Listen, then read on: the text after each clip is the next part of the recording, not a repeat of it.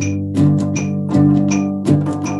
1814 we took a little trip along with Colonel Jackson down the mighty Mississippi. We took a little bacon and we took a little beans, and we caught the bloody British in a town of New Orleans. We fired our guns and the British kept it coming. It wasn't quite as many as there was a while ago. We fired once more and they began to run it on down to Mississippi to the Gulf of Mexico.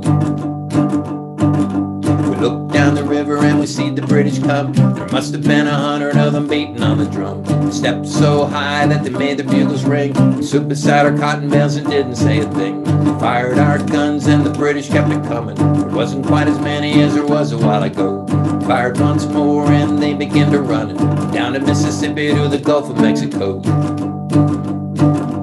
Hickory said we could take them by surprise if we didn't fire a musket till we looked them in the eyes. We held our fire till we see their faces well. We opened up with squirrel guns and really gave them well. We fired our guns and the British kept it coming. There wasn't quite as many as there was a while ago. We fired once more and they began to run it down to Mississippi to the Gulf of Mexico.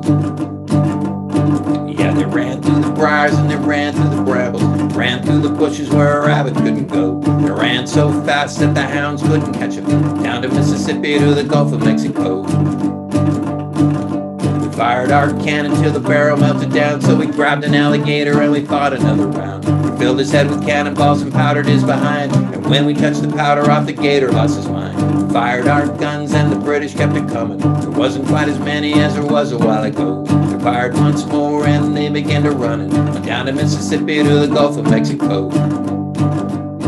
Yeah, we ran through the briars and we ran through the brambles. We ran through the bushes so the rabbit couldn't go. We ran so fast that the hounds couldn't catch him, down to Mississippi to the Gulf of Mexico.